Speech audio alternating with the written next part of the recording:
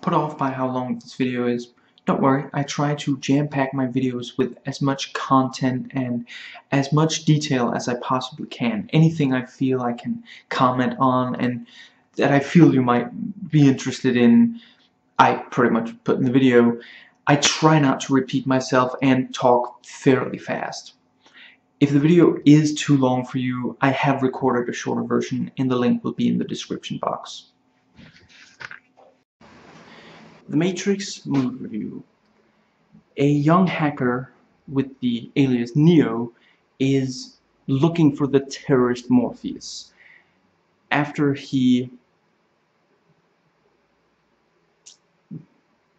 I suppose he meets some of his allies first, Morpheus's allies. Then he is detained by government agents for his hacker activities.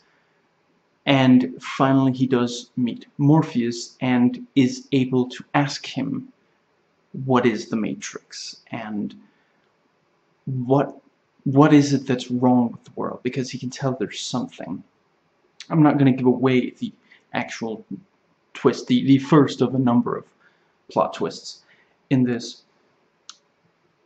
And if you haven't watched any of these, then only watch this one and pretend that 2 and 3 don't exist. And I mean, there are other parts of the franchise that can be worth your attention, but yeah, 2 and 3, not, you know, the plot of this one does end. There's closure. It's similar to the original Star Wars trilogy. The director wasn't sure if they would get to do more than one, so they made sure that the one they made had some closure, because if it didn't, they really weren't going to get another. If people left the theater with, not satisfied, then they weren't going to get another chance. And if you are one of the people who, is baffled about, what do I refer to the Wachowskis as now that they've transitioned into women? The fact that they've transitioned into women should clue you in that you refer to them as women now. That is how they identify. And if you're, wondering about these specific names, Lana used to identify as Larry, and Lily used to identify as Andy. And if you feel the need to tell the rest of us that they don't live up to your standards of beauty, screw you. Now, this is one of those movies where our heroes are these deadpan, custom shade wearing, leather-clad badasses who stoically and repressedly say very little. It's, this was a thing in the late 90s and early 2000s, and some of the acting is limited by this. Some of the acting just isn't all that good. There are some surprisingly hammy performances in here, in particular by the character known as Tank, who really, I have no idea what was going on there, but yeah, like he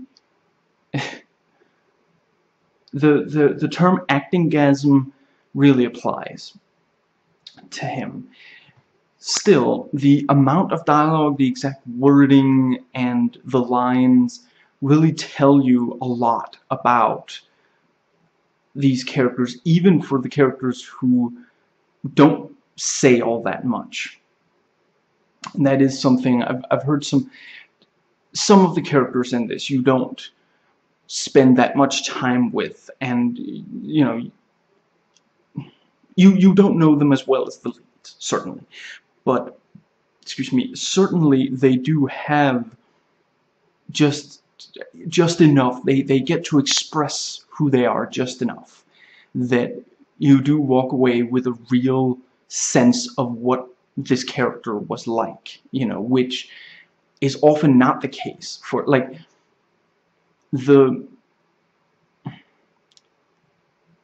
counting the protagonists. The main group of good guys I think it's basically 10 people, or just about, and yeah, you're not going to get to learn all of, that's just the good guys. Then there are the bad guys who also have, one or two major characters that, yeah. And what they say is not the only way they express themselves. You also really get a sense of who they are from the clothes they wear, the way they fight, the way they move, with this very designed, not resigned look. And you do get to care about the majority of the characters that we're supposed to care about. And that really is the designs. I mentioned the custom shades, and then you have these really cool, leather and long trench coats and this kind of stuff. And yeah, it's incredibly cool, and so yeah, just really expresses. One of the characters, and only one of them, wears white, where the rest of them pretty much exclusively wear black. And yeah, it stands out without feeling like it doesn't fit in. It's the good kind of, yeah. And this made badasses of actors you really didn't expect to ever see be badass. This movie was also the first introduction of most of the actors to me. I knew Keanu Reeves, of course, before, but I think that was pretty much the so everything I've seen them in since this, I've had to compare to, it's hard for me to look at Lawrence Fishburne and not see Morpheus. Now, Will Smith was considered for the role of Neo, and I'm really glad he didn't take it. And Keanu Reeves definitely is not the best actor out there, but it is clear that he did really understand what this was about. He understood the themes and such. Like, all of the actors were made to read entire books about the philosophy and such in here. And yeah, when you listen to Keanu Reeves in interviews from the time and such, he really completely understood what, acting talent notwithstanding, he's not this kind of dumb guy that people think of him as Ted, which, yeah, that was that's a quite memorable persona of his, but he's not Ted in real life.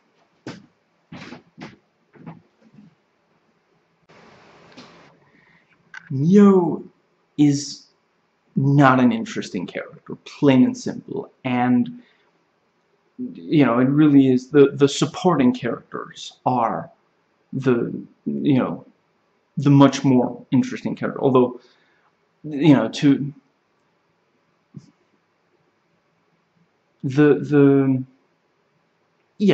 are several really compelling characters in this, but yeah, Neo is not one of them, and it makes for this self-insert fantasy, which this is very much a case of. It makes that much easier and more satisfying, and this is this is a thing with major franchises, action movies and such. It's not always, but for sure. I don't know Harry Potter, not that into fantasy, not into fantasy. Lord of the Rings and the original Neverending Story are pretty much the exception to that rule for me, but I'm told that Harry Potter is very much the same, and I have not subjected myself to Twilight, but again, I hear it's the same there, so yeah, that is a thing. One thing that does, stand out somewhat is that Neo is very passive-aggressive in the face of authority. He's not gonna shout them down or something, but if they try to early on, and this is of course also a trait that makes for satisfying self-insert, because we all want to tell off those annoying frustrating authority figures that we have to deal with. So yeah, early on in this, he oversleeps and shows up late for work, and he, we see him in his boss's office, and his boss gives this long, speech about how, there's actually, this franchise has a lot of long speeches, and this is a case where they kind of knew to have a little fun and kind of point out that it's a long speech. So during this speech, where the boss is basically saying, "Be here on time or I will fire you from now on," and Neo is like, every time the boss is like looking away, and just speechifying, he's just, he's enjoying the power that he has, and he's, yeah, as much as he means to exude that he hates to, this is such a waste of my time, and there's, no, he's enjoying that he gets to tell someone else off. And during this, every time that he looks away, Neo like looks over to the window, because there are these window washers right outside, and they're director cameos. So the directors really did mean to focus on how clean the windows were in this scene. And yeah, he's looking at these window washers, and it's like, and it's not a very compelling thing to look at, so it purely is, I'm not even gonna pay attention to this guy, and just, yeah, it's really sad. And when dealing with these government agents, also, he's not intimidated by them.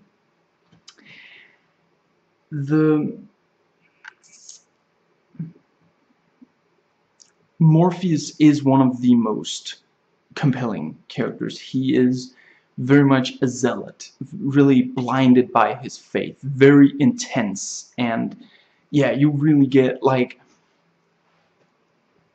even if you were not the kind to really care about the cause that he cares about, which I'm not going to give away here, he makes you care, and actually, Lawrence Fishburne said that when he first watched the movie, he was terrified of Morpheus, so yeah. And Trinity is very much a soldier, but, she can sometimes be more feminine and even hopeful at times. And yeah, I have to admit, I've always loved the trinity of Neo, Morpheus, and Trinity, and the government agents, just, agents for short, are, they have this Secret Service look to them, and yeah, they're just really, they're a real intimidating presence. And while I'm not going to go into detail about his character here, since there would be spoilers, Agent Smith is very compelling. He's one of those villains we love to hate, and yeah, again, a really compelling character. There's a lot there, and yeah, he gives an incredibly memorable performance, Hugo Weaving, as that. Mouse is this really fun, sweet, very young, excitable, naive character, and I don't know why, I've seen him in almost nothing else. He's in Star Wars Episode 2, yeah, that character, and that's basically it. And it's just, I quite like that bit in, that otherwise horrible trilogy, and that's basically all. Like, when there are times where I feel, oh hey, that's Mouse, but then I look a little closer and it's actually Jack Noseworthy, who I also like. And yes, the androgyny of a number of the characters in this is intentional.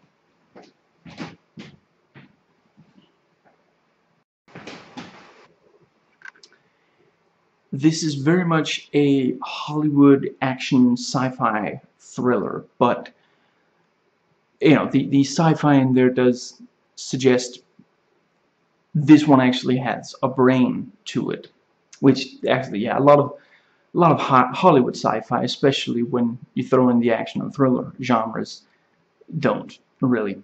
This has truly amazing action, choreographed martial arts, and you can actually see that it's the actors. You know, the camera, the camera will let you see the entire, you know, them do the moves, and you really they really the camera moves really let you take in all of it, you know, and they're not hiding stunt performers or taking the easy way out for really tough moves. You know, they almost never do this. And you have these great shootouts and chases on foot. And this also has some of the coolest action setups that, you know, had been thought of, you know, before this. You know, there's this one-on-one, you know, kung fu fight in a Japanese dojo. There's this helicopter rescue from a skyscraper. And they're also paced really well. None of them are too long or too short. Now, the middle section of the movie does have less stakes and consequences for the action. It's basically mostly training for, like, the real, you know, the real fight. In training in a relatively safe environment. And, yeah, still, you know, even these fights add to the development of plot, themes, character, and the middle section does not get bogged down in spite of a lot of exposition and explaining. Some people say that only the start and end has action. Watch the movie again. There's the second half has a ton of action, and the start has some great action, and the middle just has less stakes to the action. But long never passes without action in this movie. And if there's any part of the movie that doesn't have a lot of action, it is the first portion of, you know. But the effects are excellent. With, you know, they have some incredibly talented people working on this, and the incredibly talented Bill Pope did the cinematography, and really does a lot to that really does a lot to give it its incredibly, you know, really recognizable stylized look. You know, before this he had done the first Darkman, and as I mentioned when I reviewed that trilogy, you can really tell, like in the second movie they try to do some of, they have some scenes that are really similar to the first movie, and the change in cinematographer is just incredibly noticeable, you know. And after this he went on to make Team America, you know, do the cinematography for Team America, where he also did amazing work. And it is a truly cinematic movie. It takes from a lot of different genres, among them neo-noir. You know, there's a lot of comic book kind of, yeah, in here. You can tell that in part the Wachowskis, you know, they were comic book people before, you know, they worked on comics before that. You know, I haven't actually really, I'm not sure they have done much in comics. I think it's almost exclusively movies these days. And they also got some people working on this that were, you know, that were comics people, and especially known for their comics.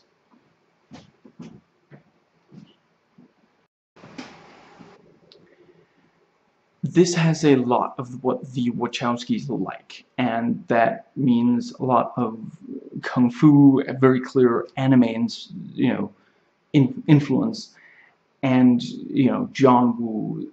They wanted to do anime for real, and yeah, they really did. There are these really elegant, flowing, like, obviously trench coats, and there's this bit where there's a really big explosion and the fire kind of expands out in slow-mo.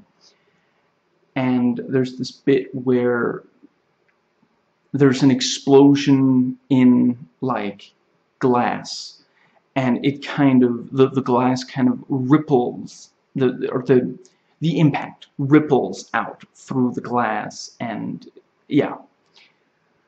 And there's some inspiration from the genre of, Western movies, and a number of really famous, among the works are Alice in Wonderland, and among the thinkers are Karl Marx, Franz Kafka, Zen, Homer's Odyssey, and Baudrillard, which they actually had to read for this. Unfortunately, he did not think that the movie really did his work justice, and that's too bad. That you can't always, unfortunately, satisfy the the people that whose work you try to emulate and such. And this takes a lot of like little bits of this will really evoke other directors. There's some Cronenberg and Alien kind of gross, some Hitchcockian kind of tension, some Fritz Lang dehumanizing modern city design, some Polanski creepy. The music is mostly either orchestral or electronic, and yeah, it's amazing, and it fits so well. Now, critics have pointed to it being fairly conventional music, considering that the rest of the film is so, defies genre and, goes against a lot of different kind of, combines and defies various cliches and tropes. And the critics have also called Bound made for Hollywood agents, and I can see what they mean by that. Now, this really changed how action movies look, are made, and changed our expectations of them. Not all action movies, but the big Hollywood blockbuster action movie. Today we actually expect the leads to have trained for months to be great at martial arts. We expect different types of action. We expect a lot of action, and we expect it to last, to have a great scope, and to have been made at a considerable budget. The production design is incredible here. I've already mentioned the clothes and such, but also, yeah, the sets and various things. I'm not going to go into detail here since it would spoil, but I will in the thoughts video. And this is very imaginative and smart. You never know quite what to expect of it, and there are a lot of philosophical ideas, some of them religious, and open questions, and most of these are woven well into the film. They are largely not original, although the plot and the combining them is fairly original. But in addition to that, this does also communicate these ideas to a mainstream audience to whom these were new ideas.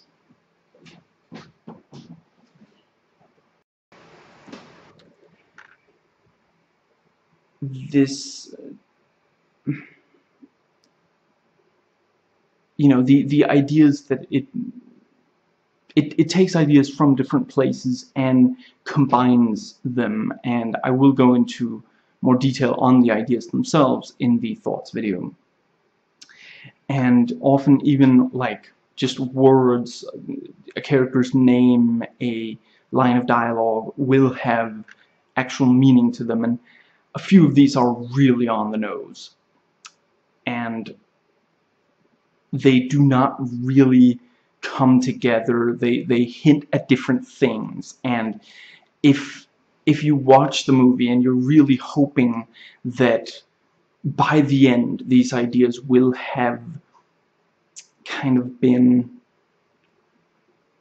tied together in a really meaningful way and kind of, you know, will pay off in some way, they don't. You know, the idea was more to actually introduce all these different ideas and to have them there, rather than, you know, considering how many different ideas, they would not have been able to combine them all in a meaningful way. But, you know, that's the trade-off. Either, you know, the amount of content, or the, you might say, a sort of that all the content really completely goes together. But the, you know, the movie is incredibly, infinitely quotable and incredibly memorable and gripping. You know, the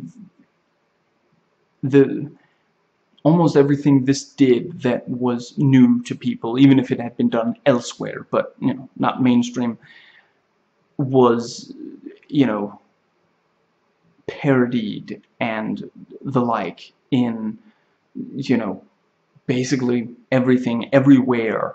You know, parody movies, parody scripts, you know, fan films and shorts, and yeah. And some have noted there is not a lot of humor in this. It is, it is a film that takes itself very seriously a lot of the time, and kind of when it the ideas, it doesn't, there isn't a lot of kind of lightness to, you know, there are a few times where characters actually, you know, something, excuse me, something complex is being said, or the, you know, yeah, I already mentioned the, you know, the boss chewing Neo out.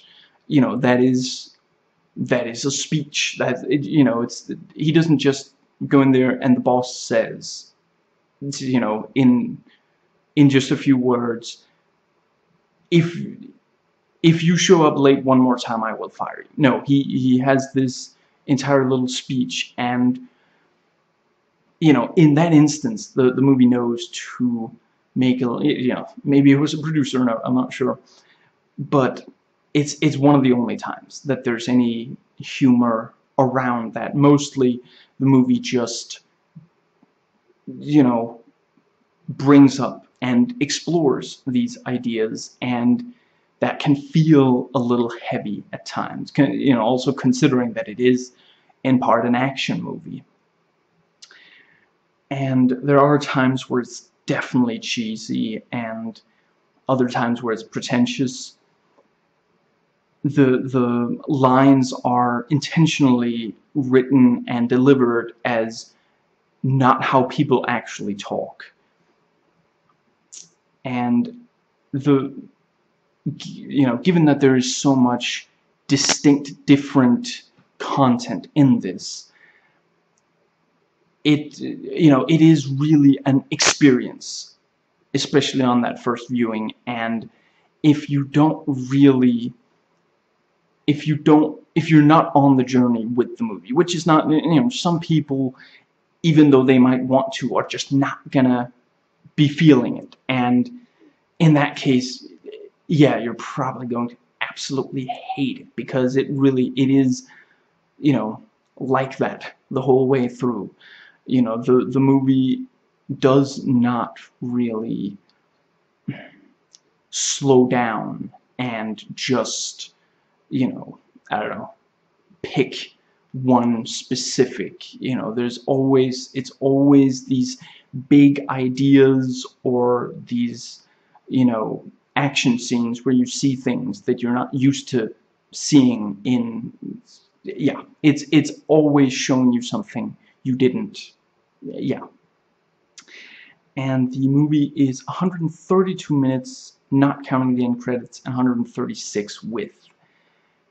And in one of the featurettes from, you know, all the way back, you know, 99, the actually, you know, the movie actually had people really connect online, you know, through the ideas in the film. And you know, it's such a sweet, you know, from when the internet was new, you know, to today when people connect online, it's usually through hateful slurs here on YouTube.